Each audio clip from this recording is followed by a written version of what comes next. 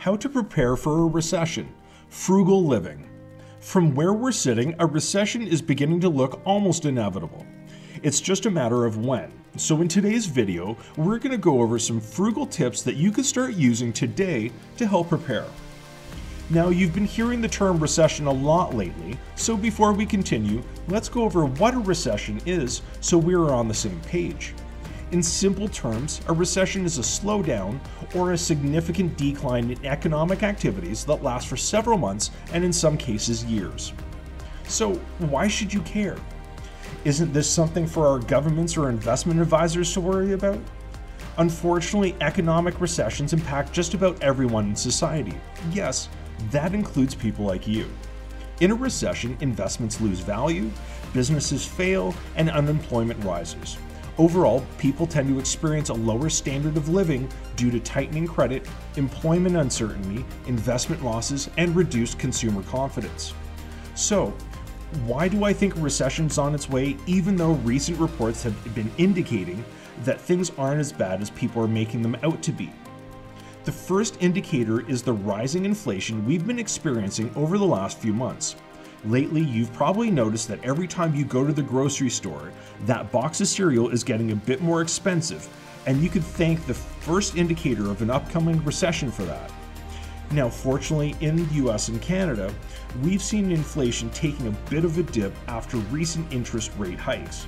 However, people are still being punished by the rising costs, prompting them to spend less and ultimately slow down the economy. Second, we have rising wages. Whether it's people not wanting to go back to their old offices or not wanting to work at all nowadays, the job market has been having immense trouble in filling vacancies across the country. As a result, employers are being forced to pay top dollar to fill their positions or hire on expensive contractors to get their work done. However, continuing to pay larger wages ultimately drags down a company's bottom line, slowing growth and potentially leading to job cuts in the future. So, how badly are companies being affected by the current job market conditions? According to one survey, the average salary increase in 2022 was 4.8%, which is the highest increase we've seen in decades. It's important for people to get paid what they're worth, but from a recession perspective, this behavior is concerning. Finally, there's housing. The housing market is one of the major drivers of the US economy. If you add up all the money Americans spend on building houses, buying houses, renovating and renting houses, it adds up to 15 to 18% of gross domestic product. That's why two of the clearest indicators of a pending recession are sharp drops in both new housing construction and home sales. Economists pay close attention to the number of housing starts or new housing construction programs breaking ground each month.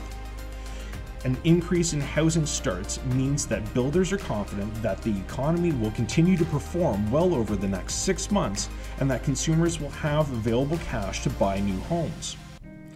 Other housing indicators act as a barometer of consumer confidence, like the monthly reports of pending home sales and existing home sales. When consumers feel good about their future job security and earning potential, they're more likely to make a big financial plunge, like buying a new home. When they worry about layoffs and stock market declines, housing sales numbers go down. Looking back at the housing data since 1960, housing starts have decreased 25% on average before each recession. As of a couple months ago, housing starts were down and new mortgage applications decreased significantly as mortgage rates got higher, which we can assume had to do with the Fed raising its benchmark interest rate. So what can you do to prepare for what appears to be an inevitable recession? Here are some tips to help you ride out tough economic times. The first thing you should do is have an emergency fund fully funded before the economy takes a dip or goes off a cliff, whichever the result ends up being. Now, being fully funded for some people may look significantly different for others. Typical advice is to save around 3 to 6 months of basic living expenses, and if you are in a position where you experience job loss, having this money set aside will be a lifesaver.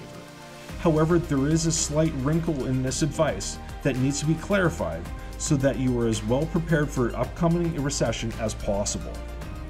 Under normal conditions, it takes an average person 5 to 6 months to get a new job. However, in a recessionary market, companies tend to be trying to save money rather than spending it to hire new staff, which means that it could take you longer to get employed. It's for this reason that to be extra safe, it's important to have 12 months of living expenses set aside. This may seem like a bit excessive, and you could be using that money elsewhere. However, the peace of mind knowing that you could go a year without working is well worth whatever extra gains you're giving up. And if you're working on building your own emergency fund right now, let me know by gently tapping that like button below. The second thing you could do to prepare for an upcoming recession is to be mostly debt-free. If you have debt as a recession is approaching, I would definitely be looking to pay down this debt now, especially things like credit cards and high-interest loans. Now, this does come with a slight caveat, though, because there's a very good reason why this point came after building an emergency fund. Of course, paying off your credit cards and any other high-interest loans is advisable, but if in doing so you leave yourself with absolutely no buffer in terms of savings, you could end up in a more precarious position if you happen to lose your job, which we just talked about being a possibility during a recession. So ideally, if you can set yourself up first with an emergency fund, then start paying debt so that you aren't totally adding to your debt if your income is affected. Staying in the same lane, the third thing to be mindful of is that a potential recession approaches is taking on additional debt. Now, ideally, you're someone who always pays off their credit card on time and in full and intend to keep it that way as the economy takes a dip, because as you know, debt can really spiral out of control as your income ceases while your bills continue to roll in. In fact, because of how punishing this debt can be on your financial well-being during a recession, it actually makes sense to charge less expenses to credit during this time. This is because if you do find your income being compromised, you may not have the funds to cover your purchases, whereas if you pay with cash, your debts are already settled. Only spending cash and giving up the benefits you receive from your credit card is probably a little too cautious of a move for most people, but acknowledging that your debt risk could go up during tough economic times still puts you ahead of most people mindlessly swiping their cards everywhere they go. Moving on to number 4, we have everyone's favorite financial activity, which is budgeting. As a recession draws closer, you need to budget and reassess your lifestyle. I know no one really wants to hear this, especially after 2 years of limited socializing and spending loads of time at home. Many of us are ready to make up for lost time and really enjoy ourselves, but now would be a really good time to start living within your means and by following a budget and cutting down on non-essential spending.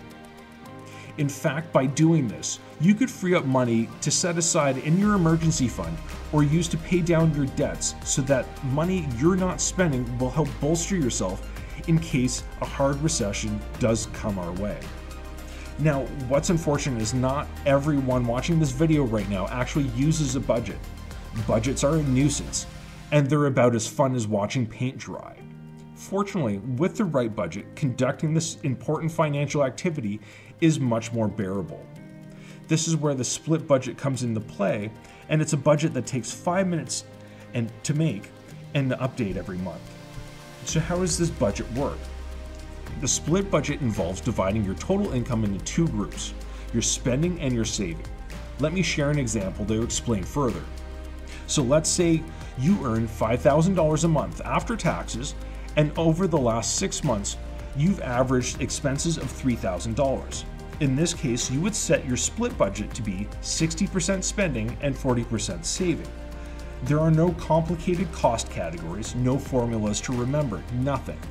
Just determine how much you could spend, and as long as you track your spending to that amount, you'll easily save money that will help protect you for whenever a recession takes place. Now that you've got a budget you could use, the next step is to pad that top line by making more money.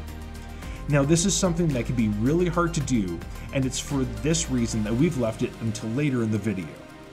The reality is that most people have no idea how to make more money, but the options are more plentiful than they realize.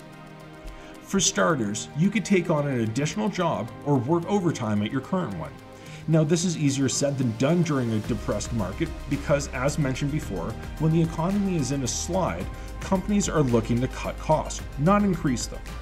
It's for this reason that it's advisable that people learn a skill that they could use to make money online. And if they want to learn, you could do this yourself. And make sure you subscribe if you haven't already. This is an ideal approach to making more money in a recession for two main reasons. First, it increases your reach. For instance, if the job market in your city is struggling, that doesn't mean that you can't find clients in other parts of the world where they are more financially stable. Second, making money online typically allows you to work when you want, making it more conducive to being a means of making more money in a combination with the job you already presently have. To do this, simply look on freelance websites for your job postings that people would need filled, and then learn those skills through online courses or YouTube, and once you're proficient, start applying for them. Typically, it only takes 1 or 2 contracts to make a few $1,000s a month of side income, and that's all most people need to stay ahead when the financial world is crumbling around them.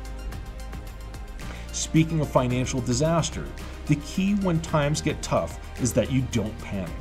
While all these increased costs with potential further rises can seem really scary right now, often these things don't tend to be as bad as they initially seem.